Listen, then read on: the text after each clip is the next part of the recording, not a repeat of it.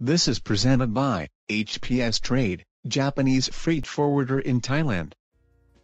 Hello, it's Iino. In this video, I would like to explain about bonded transportation. I have explained the basics of bonded logistics, bonded area, and the importance of bonded in trade several times. Bonded transportation I will explain in this video is related to all of these, so it is knowledge that must be kept in mind. Let's get started. Bonded transportation is the transportation as owned foreign cargo status from designated bonded area to bonded warehouse. This might be a bit confusing. Let me explain in more detail. Foreign cargo refers to items that have not yet been loaded onto a ship or airplane after obtaining an export license through customs, and items that had arrived at the port or airport of the importing country, but have not yet been approved for import declaration. Although the cargo itself is in country, it is treated as a foreign cargo in bonded status. Also, this foreign cargo must be placed in bonded area. Bonded area includes ports, designated bonded area, and bonded warehouse. In the case of imports, when transporting foreign cargo that has not yet cleared import customs, from a port to designated bonded warehouse, it is required bonded transportation move the cargo still in bonded status. Bonded transportation is called OLT, overland transport, in technical terms. This refers to bonded transportation by land by truck or dredge. On the other hand, the called ILT, intercourse transport, which is bonded transportation by ship using domestic vessels. It is used to transport container feeders and raw materials. In Thailand, export containers are brought into the ICD, Inland Container Depot, called Lod Krabang, and transported by OLT to Lame Shebang port, then put on a ship.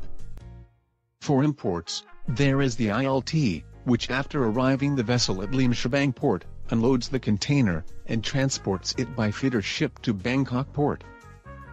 Bonded transportation is very familiar with forwarders.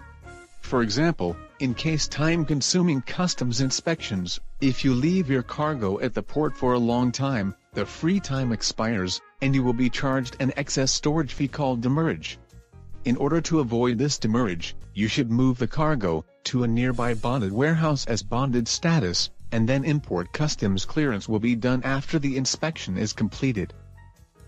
In the case of LCL, consolidated cargo, cargo is brought into bonded warehouse called CFS, container freight station, loaded into containers, and then be bonded transportation to a port, designated bonded area.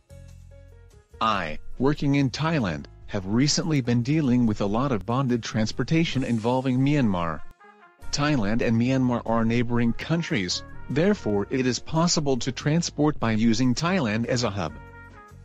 Because of the recent political instability in Myanmar, and the global shortage of containers, it is more stable to import and export cargo using Lame Shebang port in Thailand than Yangon port in Myanmar.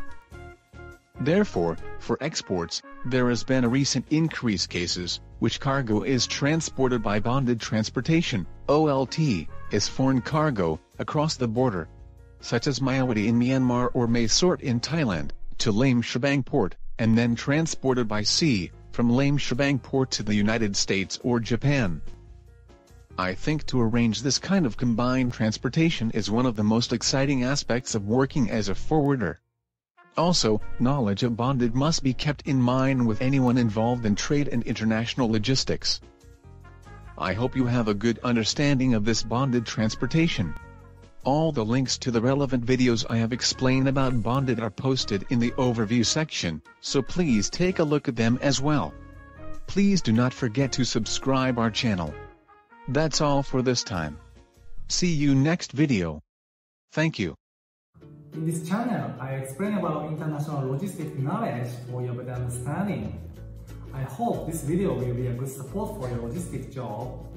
If you have any shipment from Thailand or to Thailand, please feel free to contact me, Iino-san, anytime. Also, I'm very motivated to keep updating these videos. If you subscribe, press good or comment anything. Well, thank you. See you next time.